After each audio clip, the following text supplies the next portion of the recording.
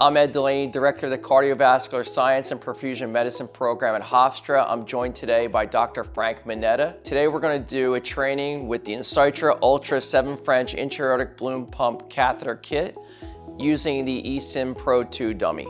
This is Insightra 7 French Intra-Aortic Balloon. Notice the red packaging. It differentiates itself from other balloon companies. Going in and grabbing a balloon, you want to grab the red packaging. On all four corners of the balloon, you'll see the size of the balloon. This is a 40 cc balloon, and for this patient, it's 5'5" and over 165 centimeters. Each Insightra balloon kit has a sizing guide on the back of the box. Notice the bright red box. It's the balloon pump you're going to grab when you go into the supply room. On the back, it has the main tray, an accessory tray. You have your arrow adapter. You also have the data balloon pump adapter.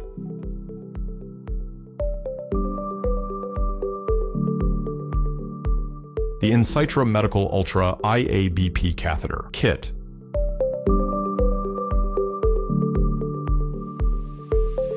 The kit includes a main tray, an accessory tray, along with datascope and arrow console adapter sets.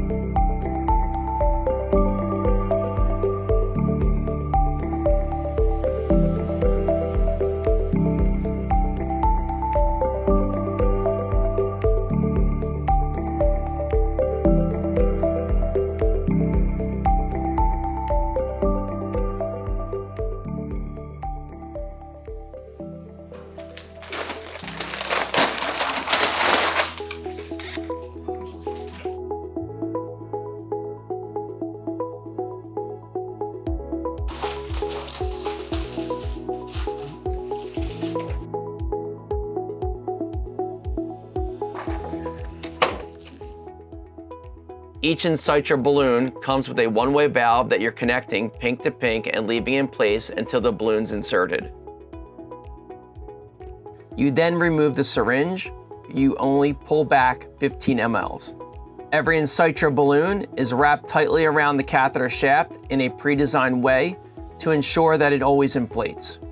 The Insightra has a unique Exosheath which you slide over the balloon for insertion, and it functions like a stabilizer to make maneuvering at the insertion site easier and protect the catheter from kinking.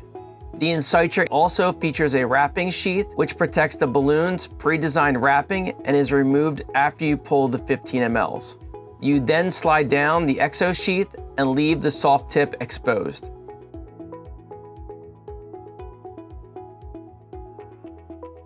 The Insightra contains two guide wires, a short 50 centimeter guide wire which can be used for insertion site preparation by only one person, a 150 centimeter guide wire which can be used for insertion site preparation and catheter insertion. Insertion involves accessing either the right or left common femoral artery. We use our standard landmarks to look at the right superior iliac spine and the pubis symphysis, and the femoral artery should be directly there and should feel the pulse. An alternative access is to use an bedside ultrasound. With the bedside ultrasound probe, you're looking for the artery and the vein. You're checking compressibility for the vein, and the artery should be lateral to it. Once the artery is identified, you'll scan superiorly to you see the inguinal ligament. And once the inguinal ligament is identified, you're scrolling inferiorly to see the takeoff of the profunda and the superficial femoral artery. It's important to note the calcifications within the artery. If the artery appears to be too calcified, an alternative access should be chosen. The tip of the finder needle should be in the upright position, so when the wire goes through there, it rides the back of the needle tip. Bevel up, angle of the needle, less than 45 degrees.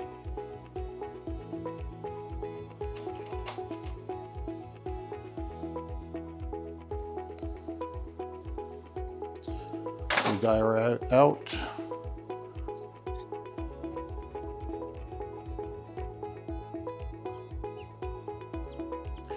TEE or fluoroscopy can be used for confirmation of the wire in the aortic arch and ascending thoracic aorta.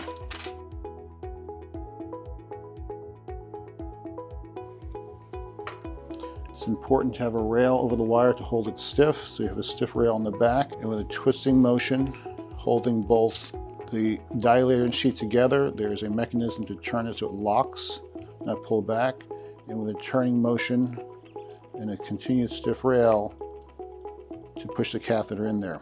If there's any question going in there, you can still go there back and forth to make sure the wire goes freely. If the wire is not moving freely, there's a chance that the catheter, dilator, or tip is bent, and you need to restart over. And once that's done, untwist the dilator, remove the introducer, and push back over the wire.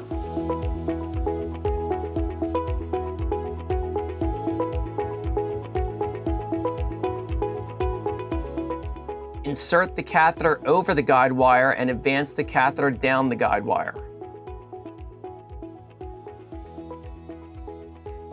Make sure the assistant has the wire in the back, and then slowly insert the catheter tip into the sheath using the Exosheath for stability. You're going to sit down there and take the catheter, hold the tip where the removable sheath is. As the balloon tip is inserted, pull back the Exosheath and advance the rest of the balloon into the artery in 4 strokes.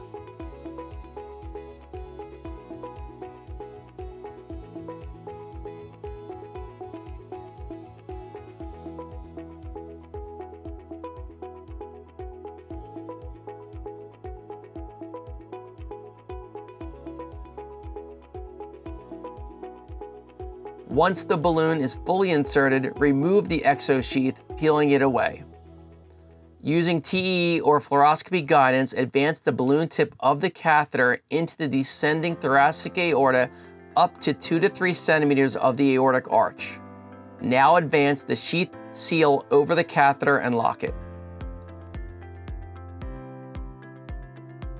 Remove the guide wire and aspirate 3 cc's of blood from the inner lumen.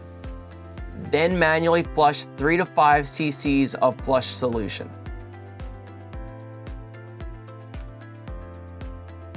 Now you can remove the one-way valve. Each Insightra balloon comes with 2 connections. One for the McKay datascope, where you'll go pink to pink to the balloon, and then white slip tip goes to the balloon pump console. The second connection is for the Arrow Teleflex balloon. The blue connection goes to the Arrow Teleflex console, and you'll go pink to pink for the balloon.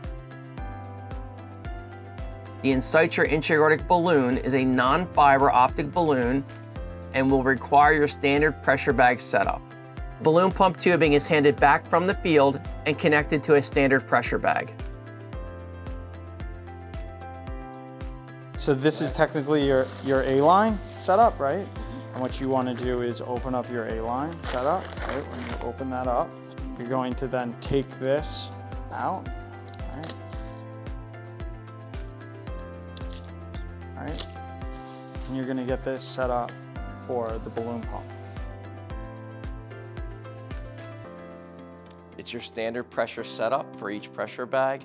You can do no heparin, you can put heparin in and remove the heparin in the ICU if that's your standard setup. So once that's connected, you hang this on your pressure tubing stand on your balloon pump. You connect the transducer to the transducer holder. Right. You will inflate your bag to create pressure.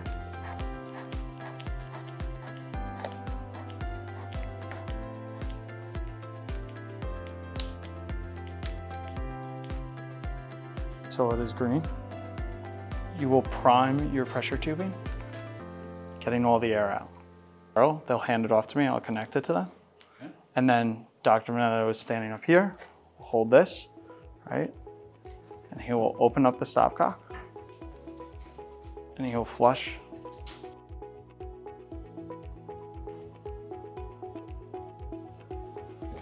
Once the balloon pump is started, placement is confirmed, final placement is confirmed with the PEE or with fluoroscopy. And then these catheters secured into place. It's probably most important to secure distally with a small amount of play within the catheter itself. So when the patient is moved, there's no pulling back and forth and dislodgement of the balloon pump. After this is secured, the proximal end is secured again with silk stitches. Thank you for joining us today at Hofstra University's Cardiovascular Science and Perfusion Medicine program. For more information, go to www.insightra.com.